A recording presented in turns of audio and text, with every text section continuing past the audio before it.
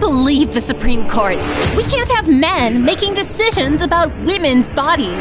Whoa, whoa, whoa. Not all women have uteruses, and some men do. Oh, you're right. So, who should comment on what decisions who can make? Women should get to tell women what to do. Wait, then cis women could exclude trans women from their spaces.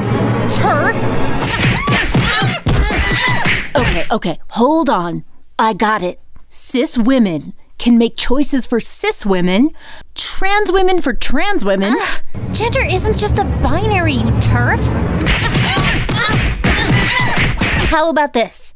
Zim should be able to comment on what Zers and Zs do, and Zs should be able to comment on what Zers and hers do. But Zers should really only comment on what Zs and Zims do. No, guys, this doesn't make sense.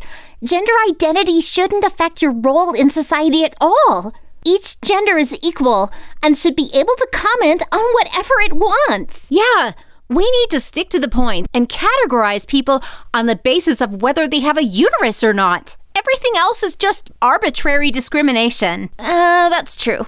But what would we call them? Uterus people? That's kind of wonky. What about womb men? Womb men. I like it. What about people who don't have a uterus? Just men. To constantly remind them that they don't have a womb. Ha! So how can we be sure who should and shouldn't comment on these things? Well, we could identify them through certain styles of clothing, pronouns, that kind of thing.